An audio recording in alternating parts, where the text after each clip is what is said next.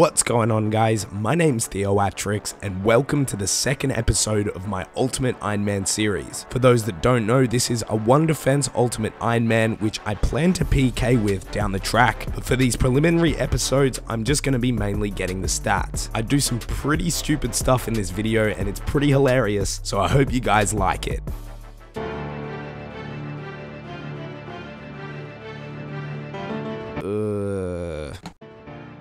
Oh, Pyromancer bottoms. I've almost completed the whole set now, just the boots to go. What?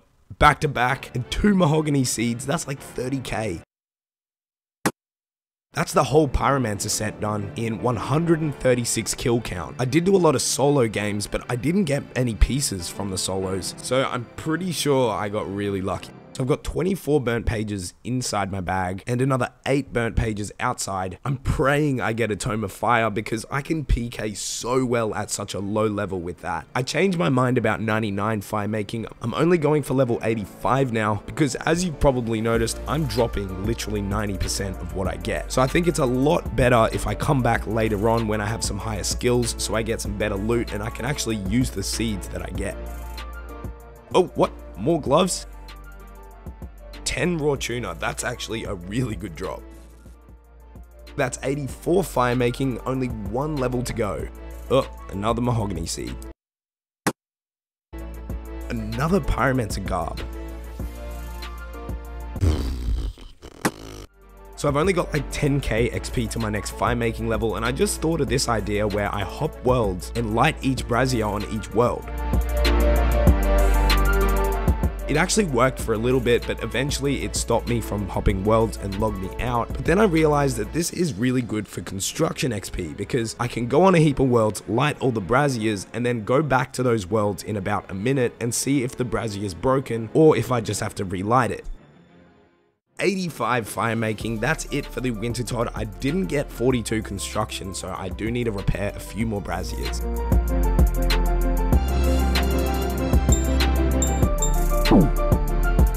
Level 42, so I can now make a costume room and a magic wardrobe, and that's actually gonna let me store my full Pyromancer outfit as a bank would. I had 10 noted oak logs, so I quickly went and unnoted them, and I'm pretty sure the magic wardrobe takes oak planks, so we should be set. Without cashing in, Horvies, I'm there. Yeah, mate, always been pounds of work. Costume room, 50k. Ooh. So I can build an oak wardrobe with 4 oak planks. What do I do? Like, use it on it?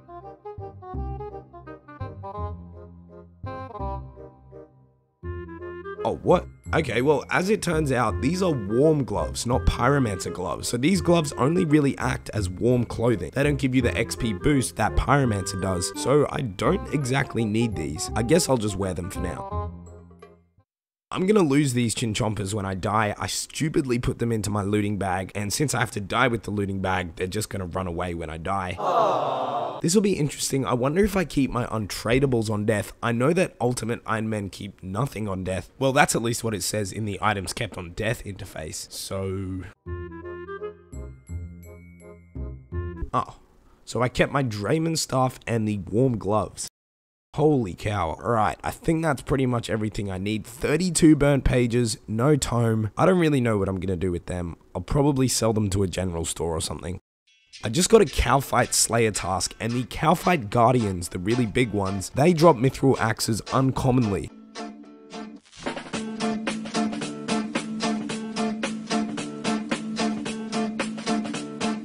Well, this is good magic XP, but I'm gonna kill like 5 an hour at this rate. So just before I went to the magic arena in the wilderness with all my money, and I bought some lore runes just for a bit of easier transport. I really want to get the Ava's accumulator, which I'll hopefully get sometime soon. I think I'm gonna have to get 75% Hosidius favor because I can't start Fairy Tale Part 2 without getting defense XP. So that means I can't use fairy rings to go to the tree spirits, which drop axes all the time.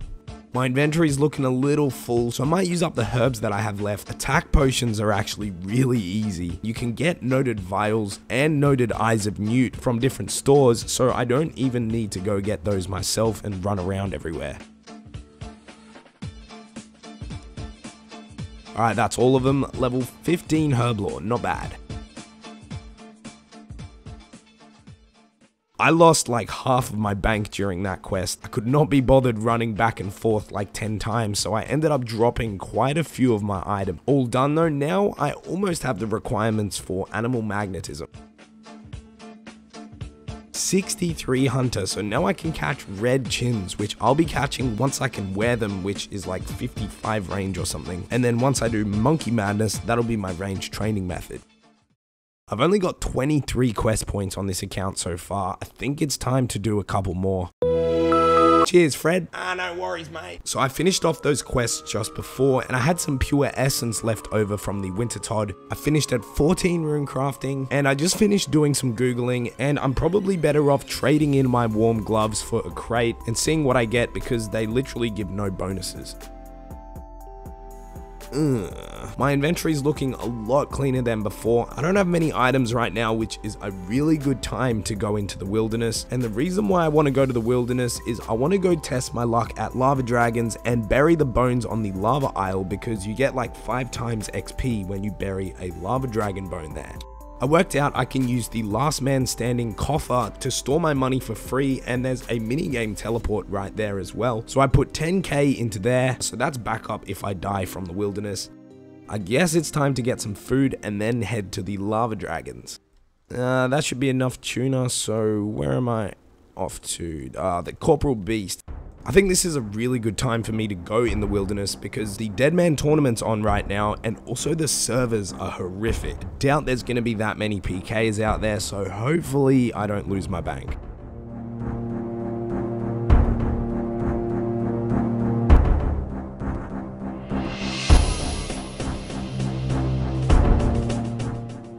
I safely made it here, so I guess we'll see what loot we get.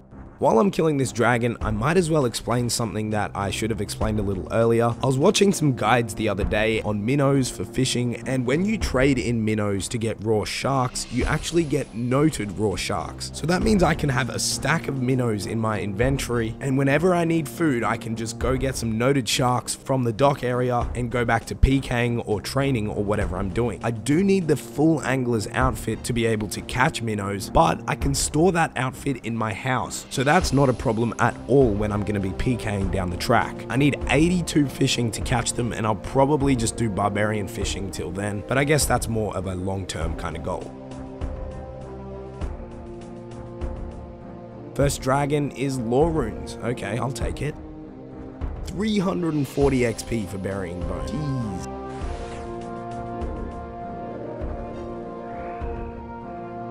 Dragon number 2. I don't know if I need the black dragon hide or the scales, but I guess I'll take them for now and see if I can sell them anywhere.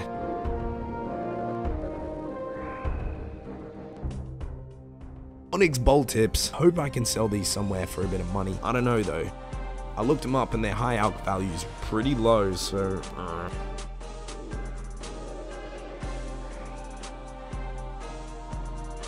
And we get rune knives. Okay, that should actually be worth something.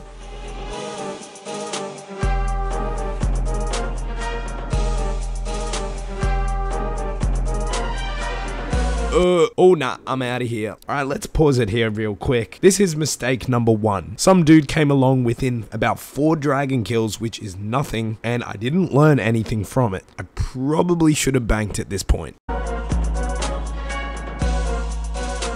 Mistake number 2. Another white dot, which I safely got away from, but I still did not learn my lesson.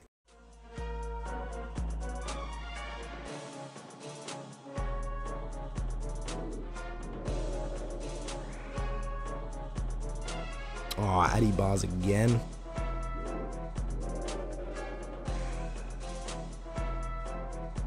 Rune kite. Okay, I'm getting out of here. That'll easily sell for like 20k. I finally decided I should go cash in on my items and ended up with about a 27k stack after selling everything. Dragon hide and the lava dragon scales have horrible alch values, so I got like nothing from those. But I was not done here.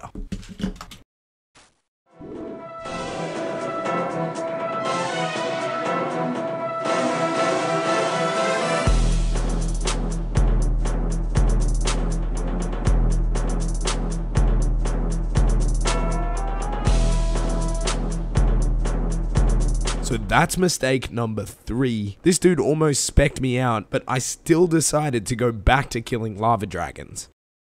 A rune axe, a really important item for me, that speeds up not only woodcutting, but construction as well.